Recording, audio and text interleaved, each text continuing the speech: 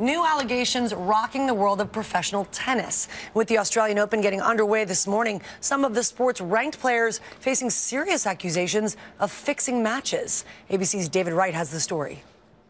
This morning, as the Australian Open kicks off down under, a bombshell threatens the integrity of professional tennis.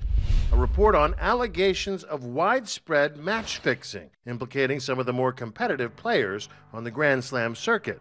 BuzzFeed News and the BBC report on documents they say were leaked from a secret investigation commissioned by professional tennis. This is a growing problem, it's huge, and the Tennis Integrity Unit is just not getting to grips with it.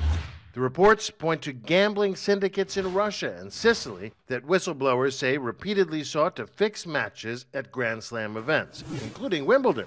Serena Williams and Novak Djokovic, the two top-seeded players in the world, were asked about the report just hours ago at the Australian Open. Djokovic called it a crime against sport and admits people close to him were approached about giving him $200,000 to throw a first-round match in Russia in 2007.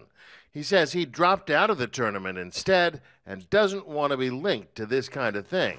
Williams says she doesn't know anything about it, telling the assembled media, quote, "When I'm playing, I play very hard, and every player I play seems to play hard."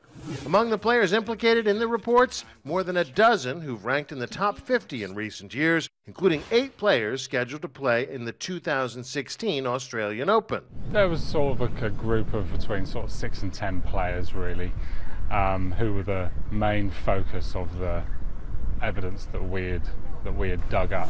Officials with Pro Tennis insist they take the issue seriously and that the sport's Tennis Integrity Unit always follows up. For Good Morning America, David Wright, ABC News, New York. Want to point out, no names have been released just yet. Yeah, but you think it'd be easier to fix matches in individual sports where you have more control over the outcome. This is really, really interesting. Yeah, we'll be following watching this yep. one.